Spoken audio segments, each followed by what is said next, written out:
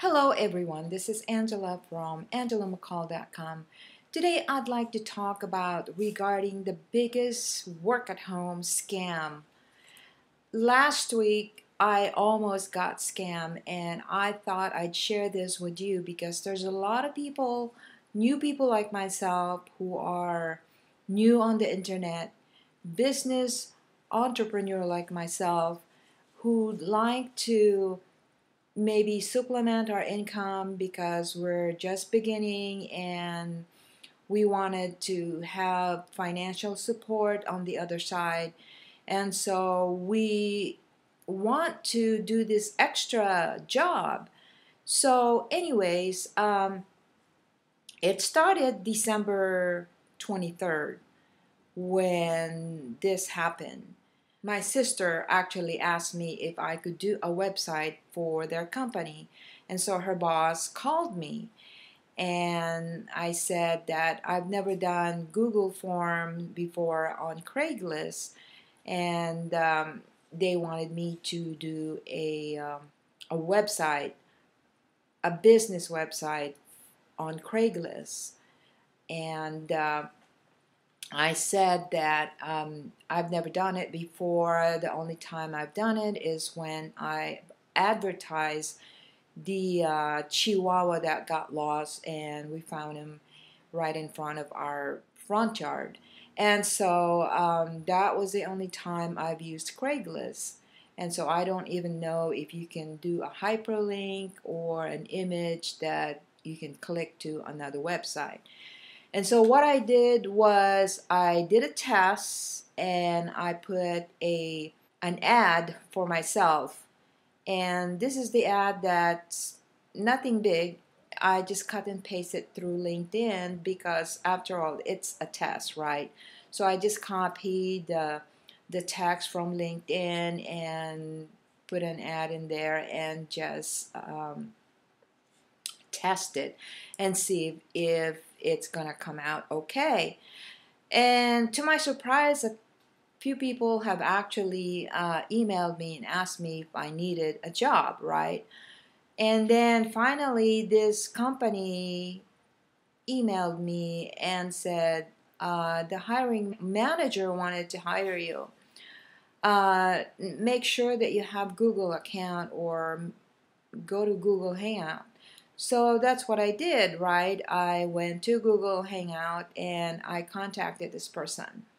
And as usual, they interview you and they ask you all kinds of legitimate questions, such as tell me about yourself, why should we hire you, tell me your strength, tell me your weaknesses. And then after you answer all those questions, they hire you just like that. And so I asked this person, which she goes by Mrs. P. Bates something else. It's a little Indian last name. I couldn't remember and I don't even know how to pronounce it. So I said, well, how come you don't have a Google account and you don't have any picture of yourself? And so that is something like an alert or a red flag if you didn't see any image and they're not even in Facebook and they're nowhere to be found. And she said, well, I just created this account for you. I said, oh, okay. So we went ahead and started the interview, right? We went ahead and she asked me all these questions. And so she asked me, do you think you can do all this job that we have? I said, well, is this supposed to be a graphic design job? Because that's the only thing I know what to do. I'm very savvy with computers and I can type 70 words per minute. I can do other things, So, anyways, she said, well, this is a data entry uh, administrative assistant. And so she said, okay, that's fine. She went ahead and hired me, and I was really surprised. And according to her, she said, well, this is going to be $12 per hour on training, and there's somebody's going to be there on Fresno. You're going to meet him in person, and he's the one who's going to train you, your supervisor. Okay, fine. And she said that I will be making $22 per hour after the training, all that, blah, blah, blah. Anyways, she said, I have to send you a check because you'll be working for this company and you need this application to put it in your computer. I asked her, how come you have to send me a check? Why can't you just send me the application direct so I can install it on my computer? And she said, well, you're supposed to be buying this, and so we're sending you a check. We're sending you a check via USPS. And so we did that. She gave me the tracking number, and I tracked it, and from Ontario to Fresno to wherever, it was just going back and forth, and then finally it went back to return to sender. I said, why would it be return to sender? USPS never failed in Fresno. They always contact me, they always knock on my door and make sure if this is a certified mail, then it needs my signature, right? And so anyways, that didn't go through. It failed. And so she said, well, I said, well, that's one of the reasons why I don't think you guys are for real, right? So I was already doubting about this, like maybe 90%. And then that 10%, I'm still giving it the benefit of the doubt that maybe this is for real. So anyways, the second time around, she used UPS, okay?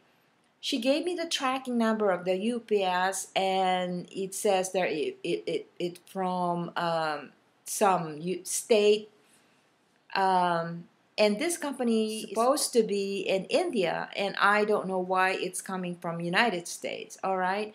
And I have no idea how they create the tracking number because I know UPS and USPS are legit company. Anyways, I tracked this number via UPS, and it says it's going to be delivered next day at 8 o'clock. It never came. And so I contacted her again, and every 9 o'clock we're supposed to be meeting, right? And so every 9 o'clock we have to meet in Google Hangout or Google Chat. 9 o'clock, it doesn't have to be FaceTime, but it was just a Google Chat. And so I wasted my time, I think December the 23rd. So it started December the 23rd until January 8th. So if you can count from there, so she just actually wasted my time, all of those times. She wasted 17 days of my time, of all of these scams. And I've never encountered this, and so I'm warning you that you should be careful out of these people who's trying to scam you, because they know a lot of people like to work at home. It's a dream job, right? So who would not want to, make $22 per hour and work at home? Yeah, right. So they, they trying to target people like you and me, right?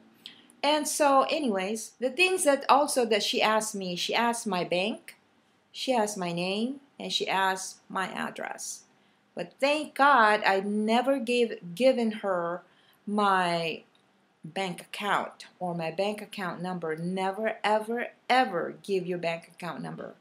Anyways, when this process was going through, I called Karina, you know her. She is from she has that website, Work at Home. And so anyways, I thought she's the professional work at home person. And so I contacted her and we talked for a long time. And she she shared me some of the experience that she experienced online. She said that this person sent her like $1,000 and then wanting $500 back.